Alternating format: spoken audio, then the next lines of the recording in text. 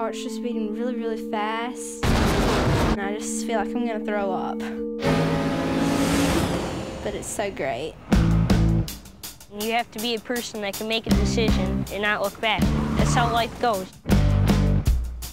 Ever since I was just a little 5-year-old, I said, Daddy, I want to be the first woman to win the Daytona 500.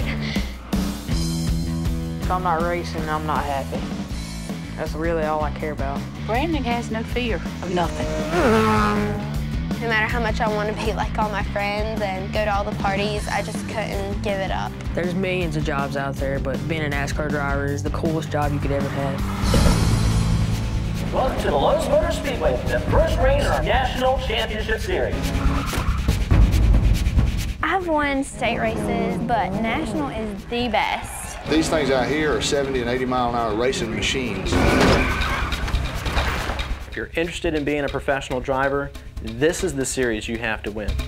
Brandon's got a lot to prove this year, and to win the national championship, he's just going to have to keep his cool. I don't care how mad somebody makes you, you cannot retaliate.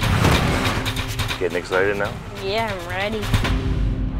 Do you think that girl's pretty? I don't know, she's a good driver.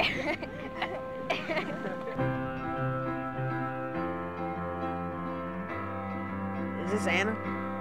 You know who this is?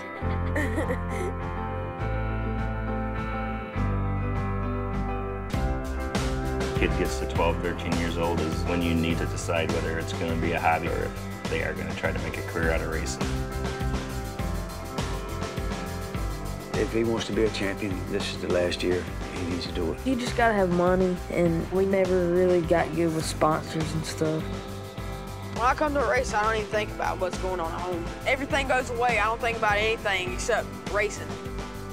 When you're 11 and 12, your whole life is filled with people telling you what to do. But when you're racing, you're totally independent. I'm living the dream.